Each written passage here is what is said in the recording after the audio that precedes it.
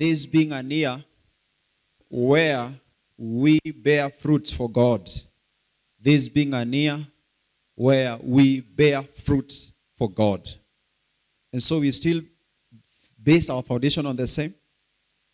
And I want to say that it is important, very much important for us to know that the message that we want to share today, it is not only about us to just say, sio kusema tu, but it is to say and to obey, because it is the will of God for every one of us to bear fruits for God, and not fruits that will just be there for a few days or momento, but they're going to be fruits that are going to last.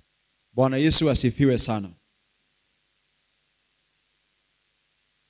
Now, the Bible says, actually these are the ones of Jesus,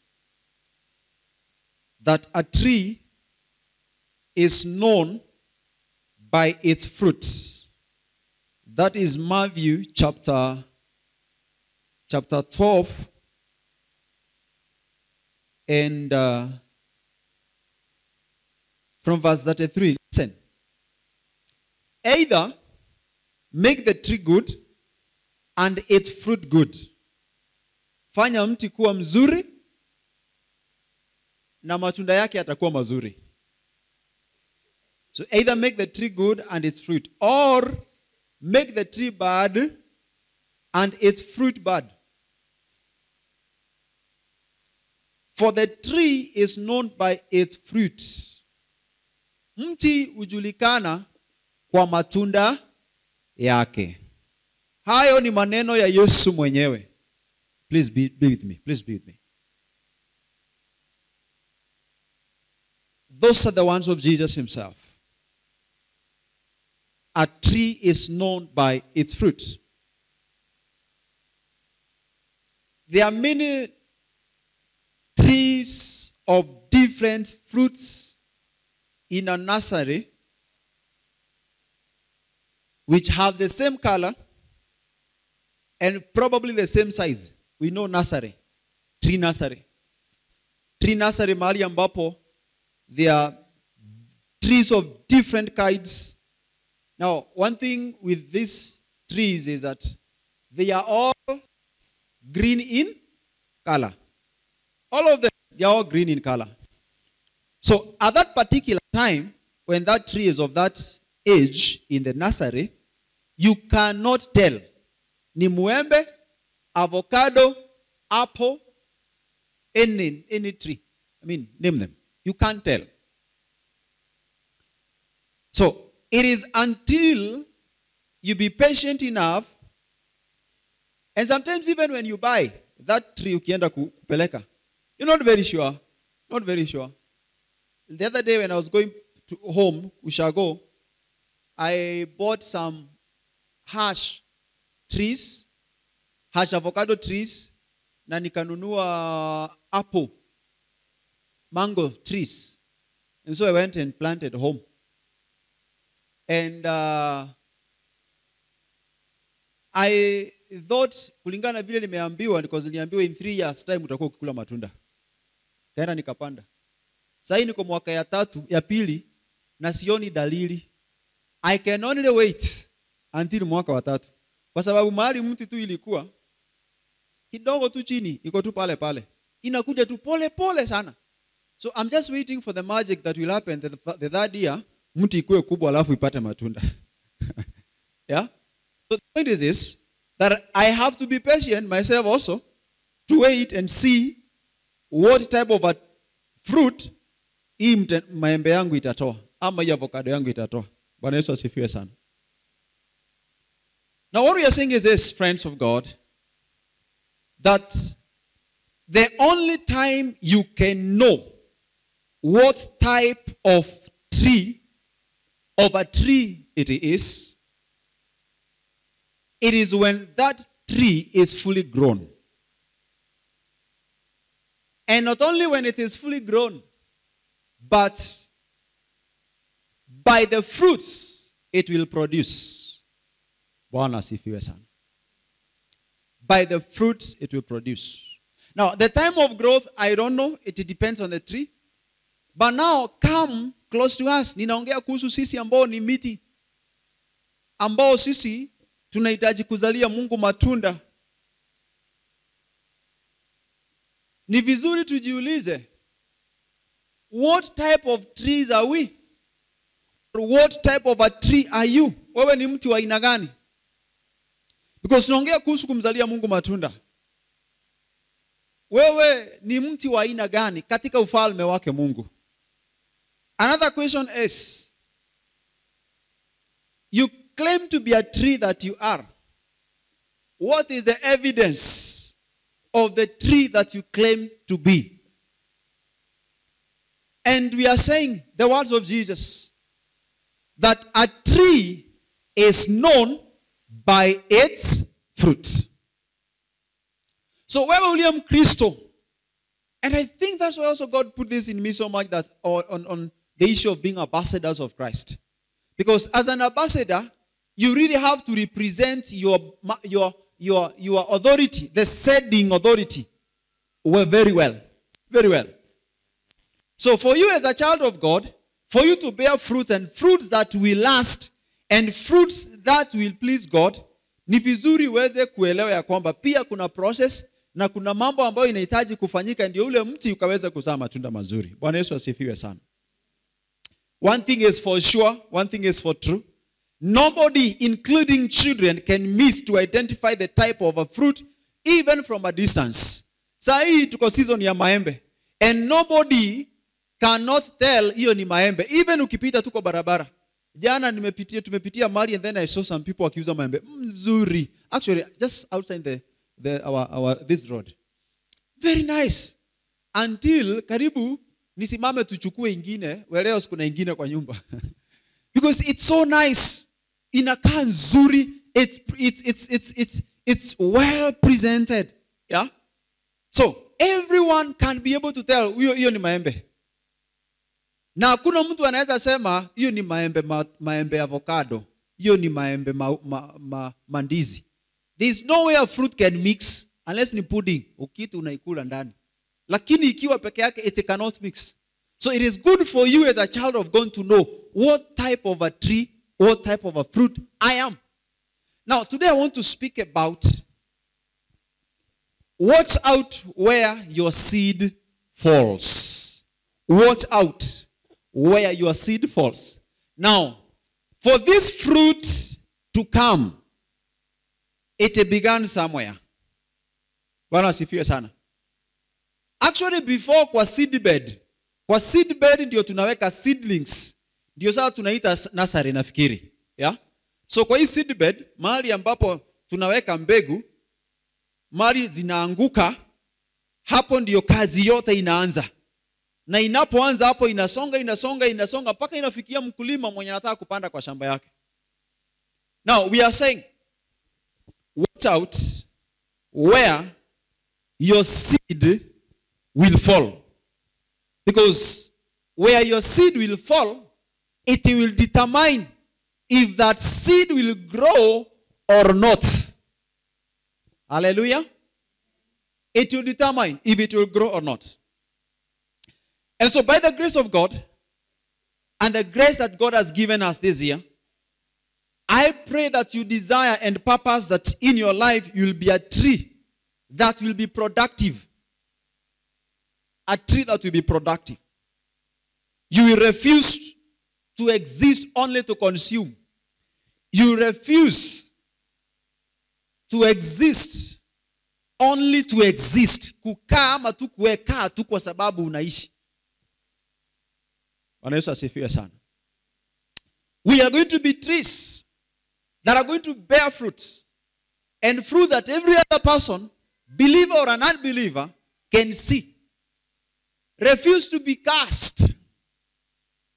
If we are trees that should bear fruits for Christ, if we don't bear fruits, what would happen? Kuna uwezekano wa kulaaniwa na Yesu. And I'm not saying you're going to be cast. No, you're not. In fact, you're blessed. Amen. You're not cast, you're blessed. And nobody can tell you are cast. And if you're told you're cast and you believe it, oh, unto you. But if ever anyone tells you you're cursed, you kata, refuse and say you are blessed. Now, I'm saying this why. Do you remember when Jesus and his disciples, they were on their mission, and then they saw a tree that was very green. A tree that was very green. And from a distance, because naamini Yesu alikuwa anajaa, alijua kwamba tukienda pale, assuming it was a mango tree or a avocado tree or whichever kind of a tree, assuming ndio hiyo, aliona pale nikifika because of ile nimetembea na ile jaa niko nayo. Tukifika pale tutapata something to eat. And the Bible says when Jesus got there was nothing in that tree. The tree was so green. It looked nice. It looked good. But there was nothing inside of the tree. There was nothing. Can I bring it this home? This would compare to Christians who look so good from outside. Who look so good from outside, putting on well. But inside there is really nothing. Ninamuomba Mungu na ninaombea kila mmoja wetu kuanzia na mimi, that from outside I will not look good and inside I have nothing. May our inside carry Christ. Hallelujah. May the inside of us carry God. Somebody sang a song. When you carry God, you carry everything. When you carry God, you carry everything. Ukibeba Mungu. So, this tree was cast simply because outside ilikaa vizuri. And don't be deceived when you are very much okay. You're going to church and people are going to church and you think they are okay. No. That tree was cast simply because it looked nice. And I think, this is just thinking, it's not in the Bible. I think the reason why Jesus was very mad about this and he cast, it is because when he was going, alikuwa na expectation. Akienda pale anaona mtu anakaa vizuri, so akona matarajio ya kwamba atapata kitu. Only to realize there's nothing. Bwana sifiwe sana. I'm saying tuzalie Mungu matunda na tuyabebe kwa sababu kuna Wakristo, kuna watu pale nje wanakuonanga wewe ukienda kanisa every Sunday, yeah, every Sunday, and so in them they think you have something. Imagine that day they will come to you for help. They will come to you and they realize kumbe ni kufanya nini? Vile tunasemanga huko nje, kumbe ni kutupa. That should not be you. That should not be us. So I think the reason why Yesu alifika pale na akaelani, nafikiri ni kwa sababu aliona, yani with all the hopes surely hakuna kitu hapa. Ni kama vile unaendanga ukiwa unasikia jaa sana ama kiu sana. I remember one time we were in Magandi and we were very thirsty. So tunaona duka mahali na tunaona kuna fridge kwa barabara, tukajua hallelujah, hapa iko maji ya kunywa. Unaenda tu ukiwa very excited kwa duka kununua maji, unakuta soda. Hakuna maji. We were demoralized. We were like, soda unajua iwezi vunja kiu ya maji, si ndio? We were like, yani na hiyo distance yote na fridge iko hapa na hakuna maji, why? So we felt disappointed. So may there not be any other child of God there or any other person there that will come looking for you because you are a child of God, because you go to church, because you dress well as you go to church, because you, lakini akifika kwako akute hakuna kitu. Usidisappoint mtu kwa hiyo. And what will happen is this. What will cause that not to happen is because of the fruits that you desire to carry. Bwana Yesu asifiwe sana. Because of the fruits that you desire to carry. Don't just be a church goer. These years, we said last, I think 2 Sundays ago. Don't just be a church goer. Dare be different. Dare. Yani, tamani sana. Ukuwe Mkristo tofauti. Mkristo ambao matunda yake hata people just love it. Bwana asifiwe sana. So when Jesus cast that tree, what happened? By the next day, that tree was dry. It was dry. And that is why I say, by all means this year, you cannot afford to remain in the same place that you were last year. Bwana asifiwe sana. Can I give you a secret? Do you see the way you were last year? Spiritual growth yako ya last year? Si unaijua na unaona vizuri sana. Now, let me tell you. If this year you want to go to another level and you continue with the same habit of last year, yako itakuwa tu ni story. You still be in the same place. the way you were doing last year, and you saw how it ended for you. This year, uku umeanza vile vile, na unaamini tu Mungu mambo itabadilika, and you're doing nothing about it. I'm telling you for sure, it will be the same. You have to dare be different. You have to do something. As the farmers, for that tree, I told you of my dad in the village, who used to cultivate and put a lot of manure on kahawa, miti ya kahawa. When the season comes, inatoa vizuri sana, because there's a lot of work that has been done on this coffee tree. A lot of work has been done. No, you are a tree that has to produce. A lot of work needs to be done on you. Bwana sifiwe sana. And as the Lord is doing a lot of work in you, then you have to be ready and willing. Today I was sharing in Beaters. We had a service there in the morning. And I was sharing on, He is willing. Are you? God is willing. We are reading from Psalms 103, where David is saying, bless the Lord, O my soul, and do not forget all his benefits.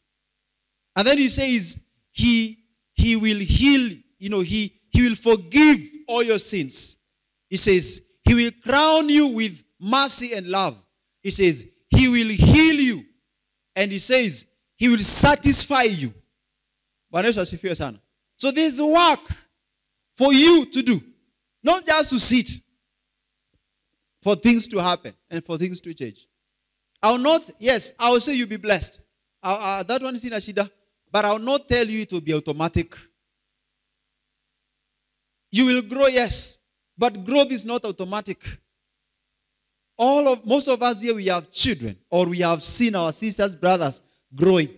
They are wanazaliwa siku moja. And before waanze kukula, it takes time. Before they start walking, it takes time. But the parent has to be very intentional on making sure kwamba I am feeding this, I am doing this, because I know kuna kitu inafanyika every day. Bwana Yesu asifiwe sana. So, by all means, you cannot afford to remain in the same place as it was for you last year. If you want growth, if you want to bear fruit, unless if your purpose to stay in a status quo, unakaa tu pale pale. If you have decided that you're going to do something for the Lord, do something extra. Bwana asifiwe sana. For those who pray, you've been praying for 1 hour last year, add some more time to pray. For those who have been committed to the work of God, add more commitment. Just sell yourself. Be totally sold out to God. And I can tell you for sure, even before the end of the year, utakuwa umemzalia Mungu matunda. Na vitu zitakuwa zikionekana. Right now we are talking about spiritual fruits. We'll be talking more about this in the coming days. Now, in the daily routine of Jesus, he came to a place and sat down. Probably he was very tired that very day. And as soon as he saw, people saw Jesus, they came and they sat around him. And many times when Jesus saw people, he took advantage of the time. Na advantage aliyochukulia sio kuwapatia story. Alichukua advantage ya kuwapatia neno la Mungu. And so Jesus took that advantage of that opportunity. He got into a boat that was nearby. He sat down and began to teach the word of God. And the Bible says Jesus told them many things in parables. And one of the parables that Jesus taught was the parable of the sower. And that is what I want to read.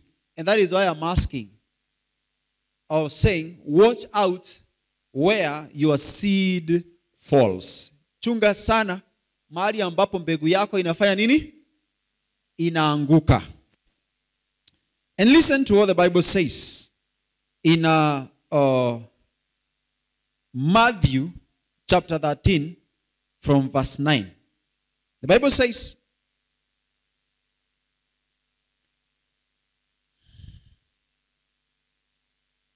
from verse 1 to verse 9. Matthew 13 verse 1 to verse 9. The Bible says, That same day, Jesus went out of the house and sat beside the sea, and great crowds gathered about him, so that he got into a boat and sat down, and the whole crowd stood on the beach. And he told them many things in parables, saying, a sower sowed mpanzi, ama mkulima. A sower went out to sow. Alienda kupanda. And as he sowed, some seeds fell along the path, and the birds came and devoured them. Or the birds came and ate those seeds. Other seeds fell on rocky ground, mahali kuna mawe, where they did not have much soil. And immediately they sprang up, since they had no depth of soil. But when the sun rose, they were scorched. Wakati mvua ilikuja kwa sababu haina mizizi. Wakati jua ilikuja, ilichoma sehemu ya juu pamoja na mizizi, kwa hivyo yote ikaangamia. Ikakuwa, ikachomeka na jua. And since they had no root, they withered away. Verse 7. Other seeds fell among thorns, and the thorns grew up and choked them. Other seeds fell on good soil and produced grain, some 100-fold, some 60, some 30.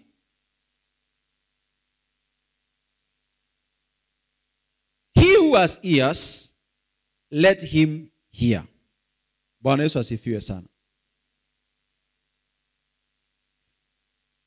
Now, what happens anytime when you go to plant? Nini hufanyika ama matarajio ya mkulima yoyote anapoenda kupanda? Matarajio yake ni yapi? Mazao. Asante sana. Mazao. Kumaanisha nasi basi kama ni hivyo, aliyetuweka hapa ambaye ni Mungu, matarajio yake kwetu ni ya kwamba tutaweza kuzaa. Now, what happens as a farmer if you plant and the seeds don't grow vizuri? You are disappointed. And there are sometimes questions you'll ask. Season hii iko sahihi, kuna mahali nilipanda mahindi na maharagwe na nikajua itavuna vizuri. I don't know what happened. Nilitembea huko kwa shamba, nikakuta ya kwamba mahindi iko ndio, lakini maharagwe hakuna. Until ninauliza majirani, kwani ama because nimelikaa sana kama sijaenda.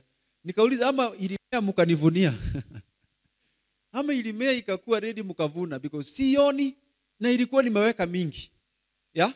So I felt disappointed. I was like, nilipanda hii maharagwe yote na niaje hakuna. You know. So God is equally happy when our seeds or us bear fruits for him. Now, the expectation of everyone wakati wanaenda kupanda ni kuvuna. So huyu mkulima, I do not know what was happening, that wakati alienda kupanda, sijui yake ilikuwa ni kurusha ama ilikuwa intentional, because there are 3 areas or 3 places ambako amepanda chakula chake. Ya kwanza tunaambiwa kwamba kuna zile mbegu alipokuwa anapanda. So I assume maybe those days hawakuwa wanapanda vile tunapanda. Labda walikuwa tu wanaenda wanarusha alafu inamea. So this particular one akaweka moja katika mahali kuna barabara. And you see now along the barabara there are many instances. Kuna watu wanaweza pita pale, na tena kwa barabara kuna ndege ambao wanaona vizuri sana wakiwa kule juu. And actually the first one, as the Bible says, some seeds fell along the path, but the birds came and ate them up. Some other seeds fell on the rocky ground, mahali ambapo kuna rocks, miba. Zikatokea vizuri, lakini hakuna vile ambavyo mizizi yake ilikuwa inapata mahali pa kwenda. So baada ya kutoka, ikakuwa sasa haiwezi jikajishikilia vizuri, ikakauka because jua ilikuja.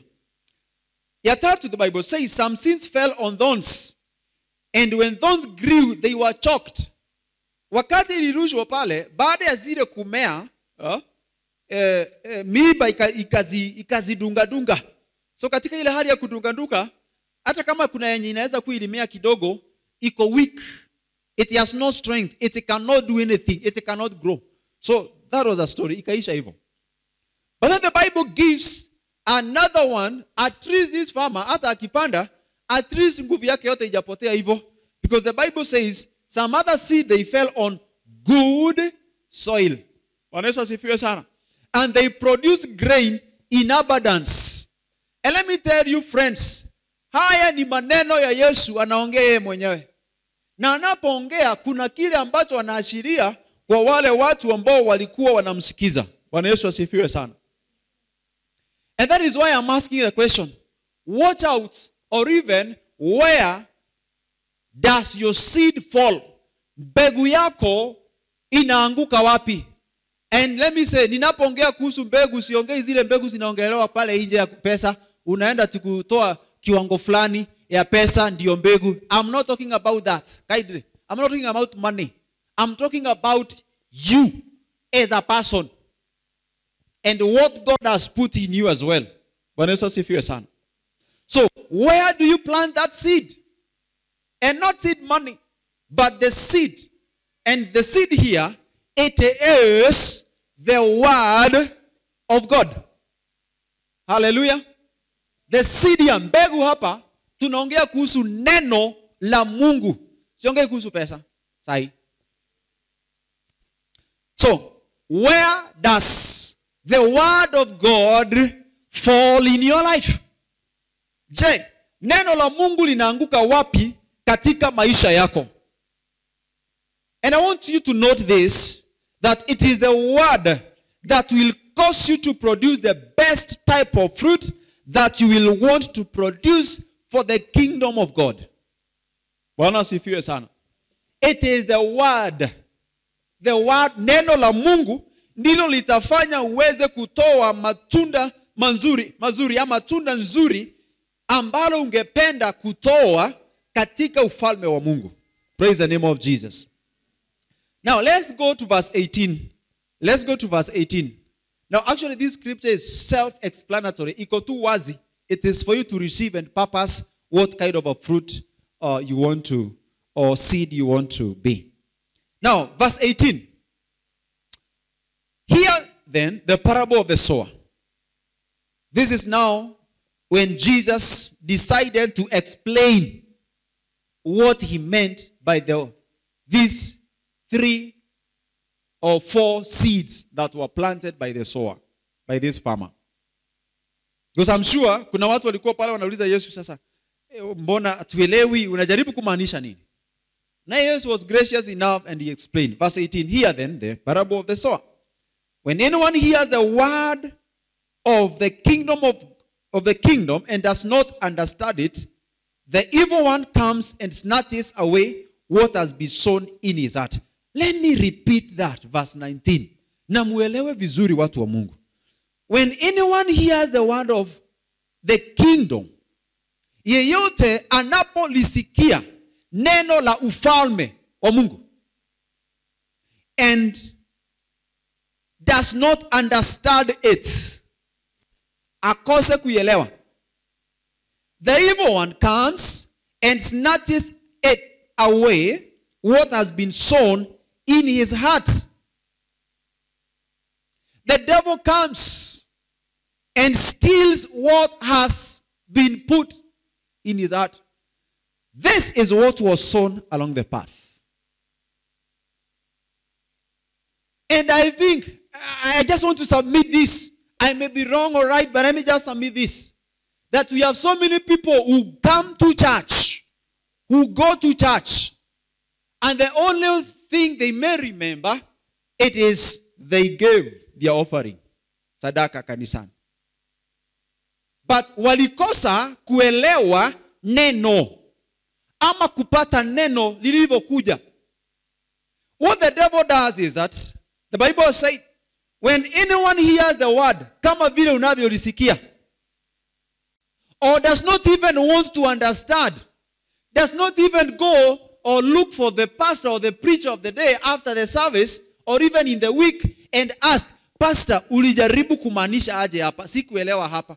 Or even sometimes even go through the media. We do the records and you can check again and listen again and get to hear, alisema nini hapa? So if you do not do that, you will not understand.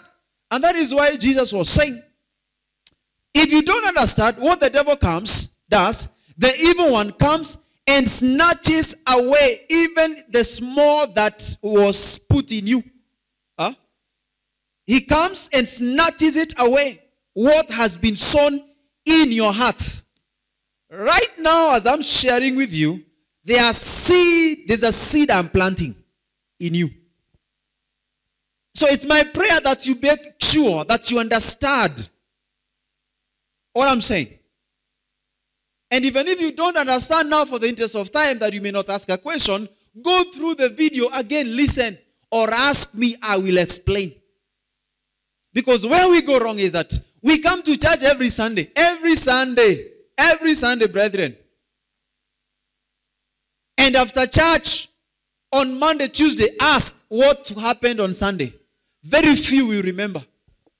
Those are the seeds that fell along the path. Na zikakuliwa. Now, kuna mazao itatoka. Hakuna, zindege alikula na akamaliza hiyo. So there is nothing, as a farmer, even if you'd want to come after a week or two, you will find nothing. Absolutely nothing. Bwana Yesu asifiwe sana. So, there is a seed that I'm planting in you right now. Where is it falling? Where is that seed falling? Number 2. So that is a seed that fell along the path.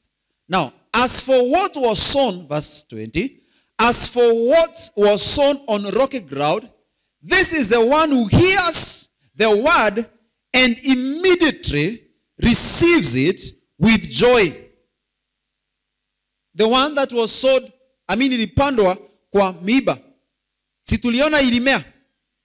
Lakini baada ya kumea, si jua iliwaka. Na kwa nini ilichomeka? Kwa sababu haikuwa na nini? Na mizizi. Have you seen those people? Siwanangi sana hapa, and I'm not saying that wasikue. Unakuta the word is being preached. They are very excited. Watasimama hata wataruka watasema, preach it, preacher. Lakini they are very excited for nothing. Excited, just ile tu kuchemuka mingi. But the word is not getting in. They are just excited because of the mood maybe. So, as for one sown on the rocky ground, this is the one who hears the word and immediately receives it with great joy. Yet, he has no root in himself, but endures for a while.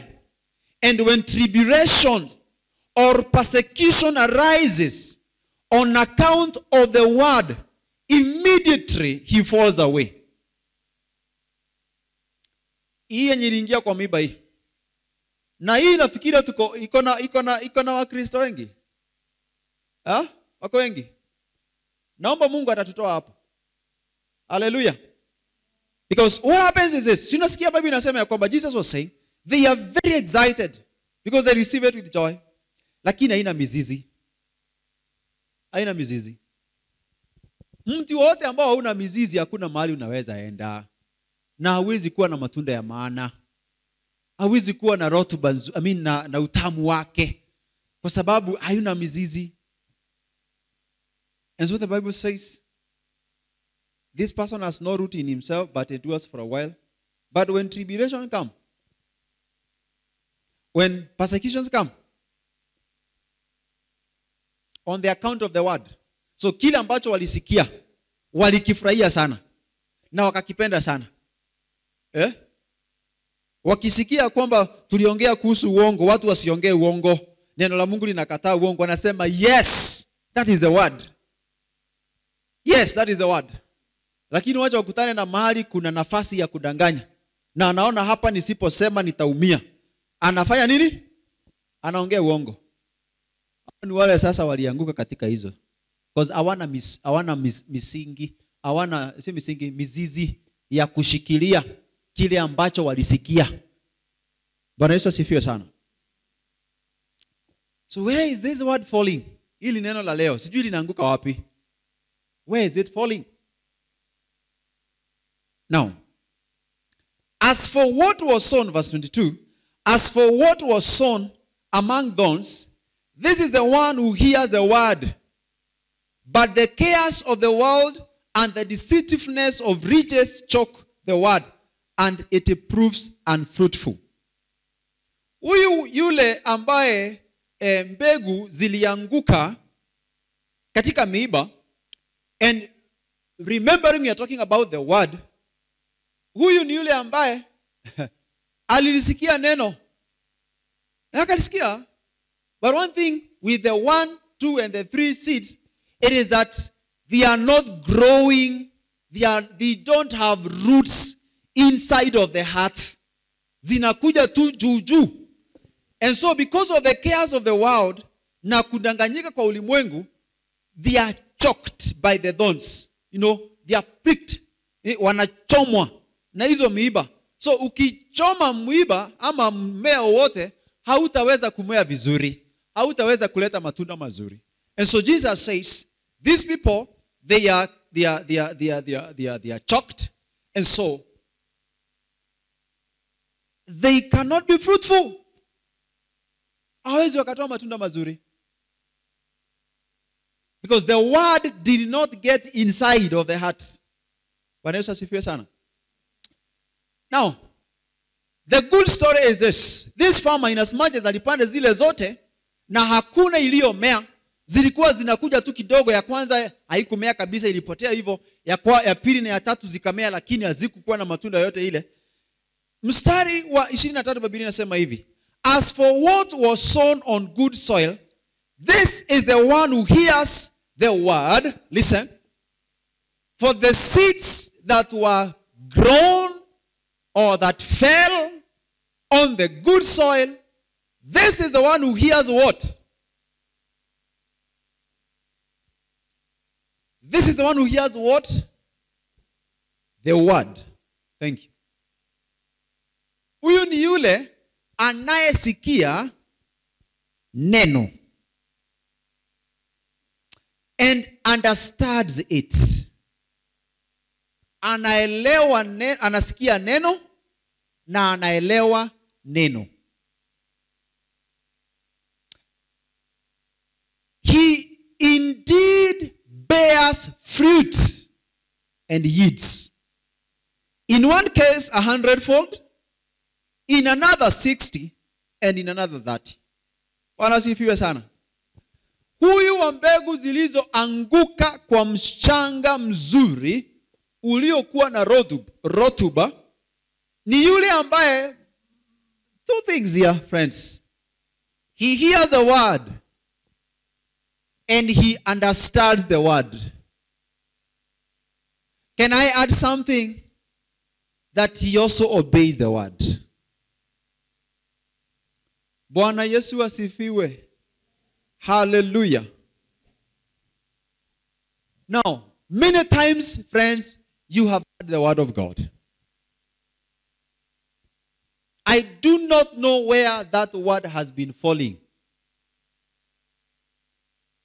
in your heart. Is it a heart ambayo inakaa barabara? Is it a heart ambayo imejawa mawe? Is it a heart ambayo imejawa miiba? Is it a heart ambayo iko na mahali pazuri ya kwamba neno likiingia, hallelujah, neno likiingia, linaingia, unalielewa na unapasu hilo neno? I'm reminded of a message we shared here sometimes back of the condition of the heart. Now can I say this, that the heart, your heart, where the word is being planted, unaweza kuwa kuna miiba pale, depending on how the condition is. Ama miiba pale, ama tu ni barabara haina chochote, ama mahali ambapo kuna mchanga mzuri. Praise the name of Jesus. I want to believe even without asking. I know it is a desire of every one of us that your seed or the word of God that you hear every day, that it will fall on the good soil. I know that is your desire. But then you have to purpose it in you. Bwana Yesu asifiwe sana. You have to purpose. Now, for you to bear fruit. Now, look at what the Bible says. He indeed, who? The person who hears the word and understands it. The word of God, and understands it. So the thing is here that also desire to understand the word of God the way God intended it to be. Because there are many times we read the word of God and we have our own interpretation. Si ni kweli? Yeah. Kuna watu husoma neno na wanakuja kuinterpret vile wanataka. Hata hii scripture nawasomea hapa hivi. If I am a crook, nitaibadilisha hivi niwaambie seed ni pesa, leta mbegu pesa mzuri na upande vizuri. Yeah. People have just read the scriptures, wanataka kuinterpret vile wanataka. So what you need to do is make a prayer that God, I want to understand your word. You are in the way you intended me to understand it. Vile ambavyo ulimaanisha liwe, nilielewe hivyo. And then when we understand that, my friend, the Bible says, as this farmer, the Bible says, he indeed, this person who understands the word of God and hears it, he bears fruit. Anazaa matunda. Bwana Yesu asifiwe sana. So, number one thing is this. I finish. Number one thing is this.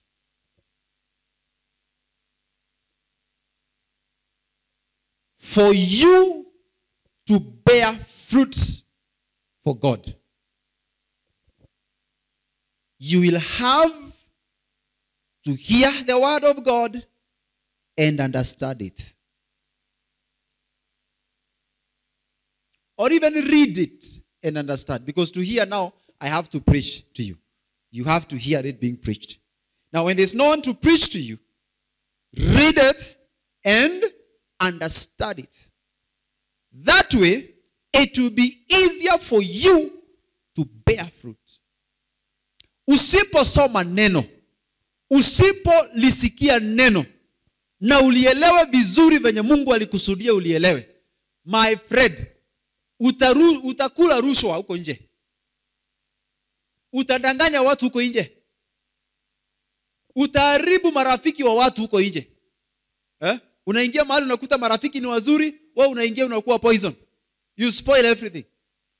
Yeah? Unaingia mahali unakuta kwamba kuna ushirika, the moment umeingia pale, you become a spoiler. Because you don't have the word. You have not read, you have not understood the word.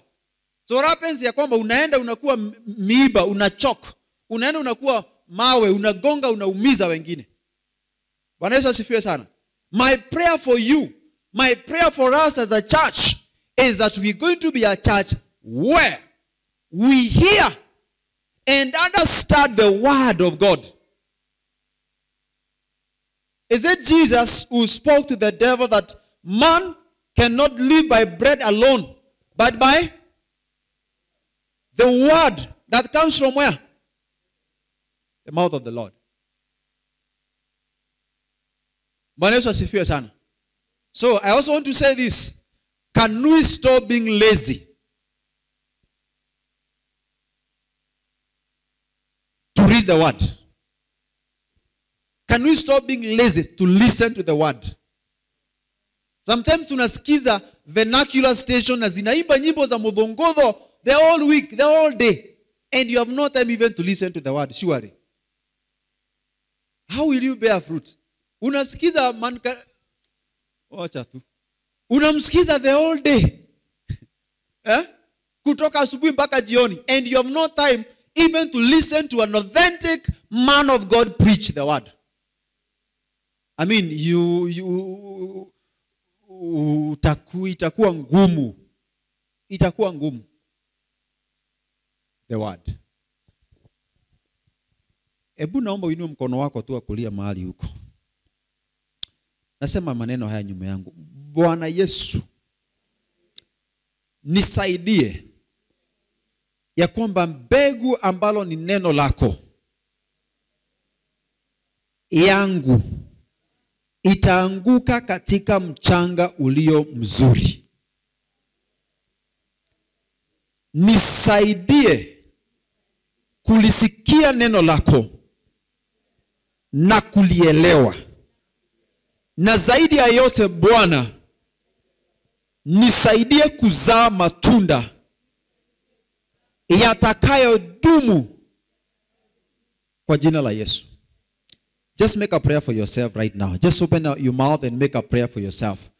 Mwambie kulingana vile ambavyo umeelewa that word. Just say the Lord, may your word always find good soil in my heart. May your word always find good soil. Ndiposa inapoanguka itamea vizuri. Nitaelewa neno na nitalifanyisha neno kazi katika jina la Yesu Kristo. Father, in the name of Jesus, I want to thank you most sincerely. I want to thank you so much that, Lord, you have enabled me to bring your word as you put it in my heart.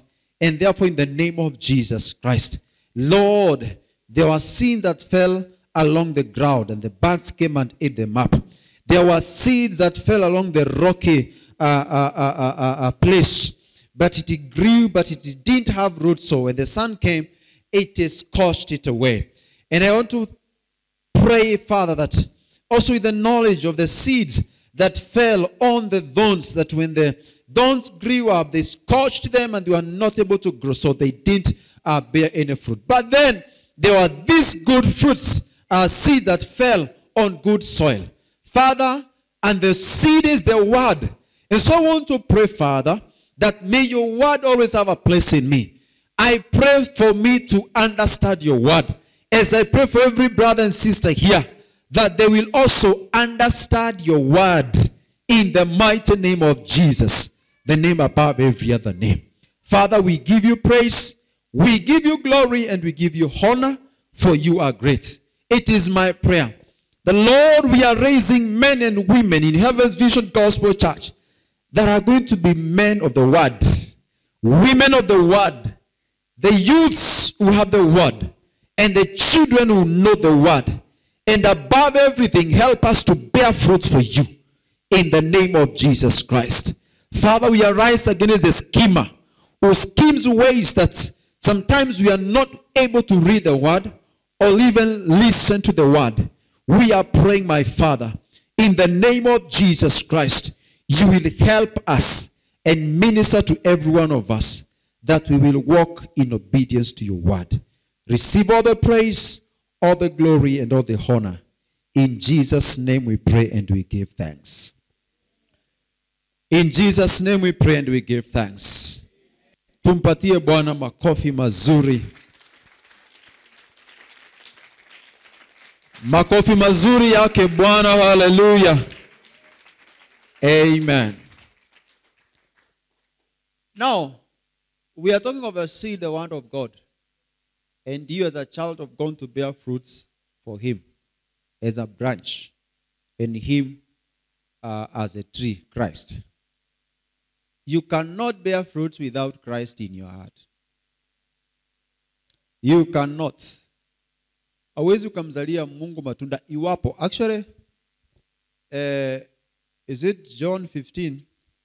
Bible says, hakuna anayeweza kuzaa